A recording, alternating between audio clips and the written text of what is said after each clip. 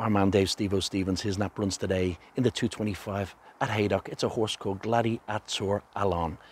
Now let's hope all 16 runners go to post so you can avail of the each way terms, with some firms playing 6 places.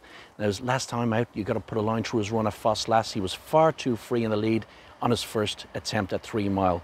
Ground should be ideal for this son of Saint de Saint. And Jane Williams, this 5-year-old, rated 129. She will want to get a good caliber win into this horse before it goes chasing. So each way, 12 to 1, Gladiator Alon.